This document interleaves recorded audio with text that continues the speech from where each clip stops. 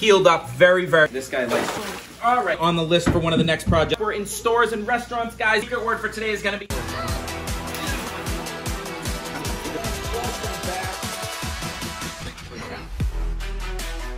Fred we rescued. He was our very first video ever with. Okay, all right. Charlie's enclosure.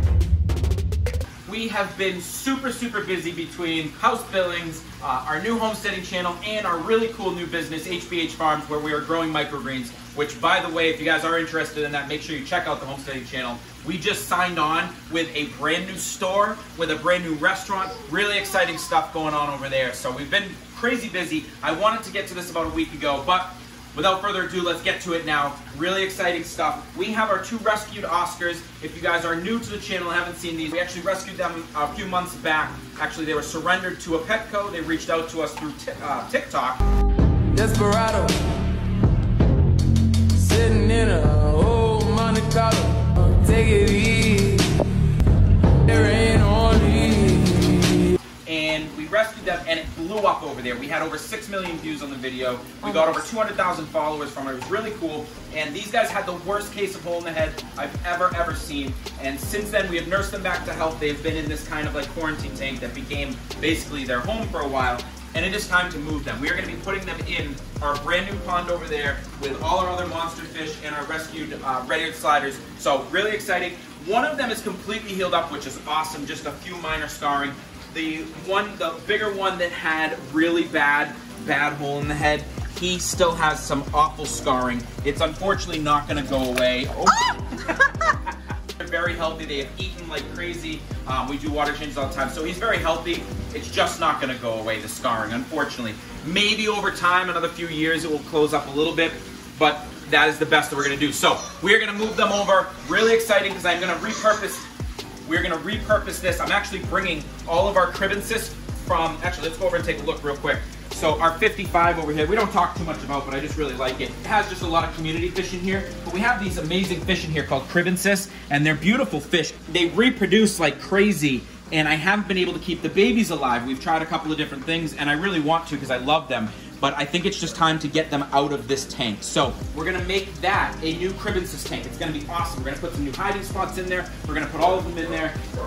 They won't eat their babies, which is really cool, so we won't have to put like a net or anything in there. They'll just continue to have babies, they'll grow, and we can actually sell those people who are interested, because again, once you have a mated pair, it's really awesome. So we have about 3 mated pairs in there. Lot to do. Let's get to work. Let's get the Oscars. Let's move them over first, and let's see how they take to their new home. As always, guys, make sure you subscribe, hit that like button, turn the notifications on. Really cool stuff coming. And again, if you are interested in our homesteading stuff, make sure you go check that out. I'll throw a link down below. Really cool stuff, especially the microgreens. You can turn little tiny microgreens into a $100,000 business, so you might want to check that out. All right, guys, so we are just going to start first, and we are going to get... Excited. Okay. Whoa. All right, she's feisty. I'm getting absolutely soaked here. She is very feisty. I want to get her over here, and then we can kind of see her a little bit. You can see, healed up very well. Just a few small marks left, and she's in. She's in.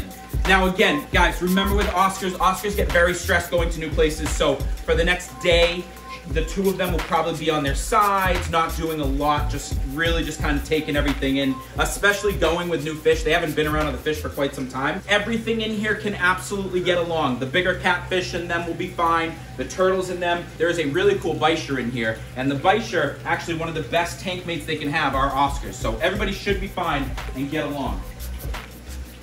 All right, let's get her best friend here. This guy likes to jump a lot, so this should be fun. I want to get him right out of the water because I don't feel like getting soaked again. All right, let's get him over so you guys can see him.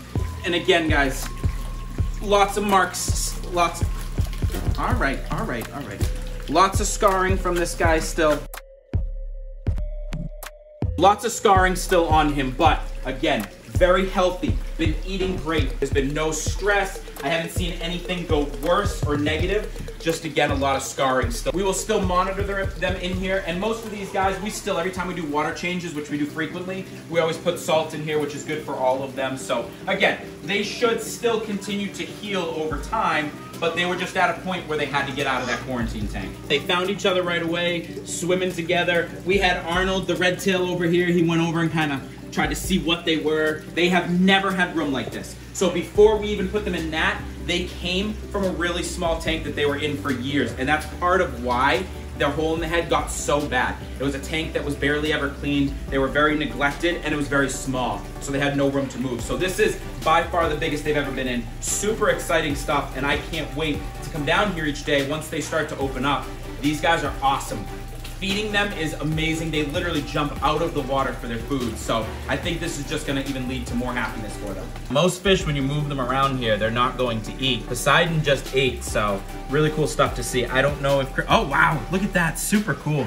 Very, very personable fish. Guys, after like the first couple of weeks of having them and really starting to bring them back to health, they have been super active and really awesome to, like I said, to feed, but just awesome fish. They always, when we come down to the tank, they always come right over to you every single time. So I can't wait till they start to do that in here a little bit more too. So one thing I am doing in here just to get it ready for the crib and sis is I am adding some crushed coral. I love this stuff for many reasons, but these fish in the other tank are used to it. They're used to a higher pH. So the crushed coral will naturally bring the pH level up a little higher, and it'll do it at a little bit of a slower pace. So I'm just putting it directly in here just to raise this a little bit and get it more to what they're used to and what they would like. The crib and sis love to hide, especially once they are pregnant. A little terracotta pot in here. It's actually a really good size one. Put that over there, and then on this side, I'm gonna make a little cave out of some rocks that we had outside. If you've ever seen us, you know we love doing this. I love making just some DIY places for them to hide instead of just going to buy, you know, a large enclosure. Really cool. So a couple little places that the females will love to go in once they are pregnant. And then a couple of other things I will add I don't have right now, but I'm gonna get some more, just some fake plants and put it in there, because if you see that, it's a very heavily planted tank. They do love the plants. I'm not gonna put anything live in here, but I will add in a couple of fake plants for them. So temperatures are both really good. So all I'm gonna start doing is catching some of these if I can, they're really fast, and start putting them in. Anybody out there have crib and sis, let me know. Really cool fish, I love it. I love the colors. Really cool when the females get pregnant, or when they're, when they're getting ready to mate, they get a really red belly. Hi, what's the matter?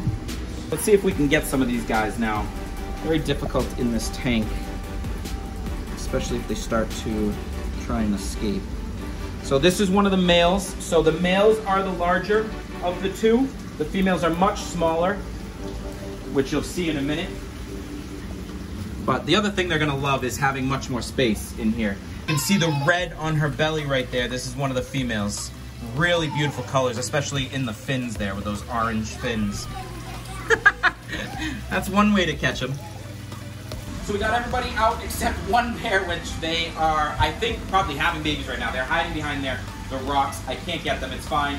We messed up a lot in here, so I'm just doing a quick water change. It opens up some new avenues for me in here. As you can see, a lot of the guppies came out, which I love guppies. They got some really cool colors, but they won't hide as much anymore since the crib and sis who were dominant aren't in here anymore. So really cool. We'll get some fish in here. Make sure you stick along for updates on this tank every now and then. One of the next projects is definitely gonna have to be for these guys here, Crusher and Daisy and Xena, wherever she's hiding. If you never saw them, these guys have a really good story. I'm not gonna even talk about it now, but go check that out. As you can see, it's getting too small and too dirty. So this will definitely be on the list for one of the next projects, most likely when we move. They'll go into a much cooler and larger place. Now, let's get to a couple cool things right now. I wanna do a contest today. I wanna do a giveaway. Comment down below the secret word. Secret word for today is gonna be Oscar. Only fitting for what we're doing. So comment the word Oscar, make sure you like the video, make sure you subscribe, and we'll pick a winner in the next video. Last thing we're gonna get to, guys, before we get out of here, let's get to our good vibe shout out. Good vibe shout out goes out to Ronnie Green. Love the way you did the coop and appreciate you showing. I've been driving myself crazy trying to figure out how I was going to build one. I'm no carpenter. Thanks. Ronnie, we are not carpenters either, but we do the best that we can, and that's what makes this awesome. Just goes to show you that anyone can do this. Anyone, if you put the time and effort into it, and just have fun, guys. That's what it's all about. So he was talking about the chicken coop we built last year. If you guys are interested in that stuff, want to see more, make sure, go check out our homestead channel. We're doing big things over there. Our microgreens are blowing up. We're in stores and restaurants, guys. Amazing. Thank you all. Make sure you share this. Love you all. I'll see you next video. Peace. Subscribe below. Look at this guy. He wants to get... They always come over to us. We are walking to PetSmart. Very small fish. excellent, guys. Fred is in great shape. Woo! Over, say hi. Is doing so much better underneath.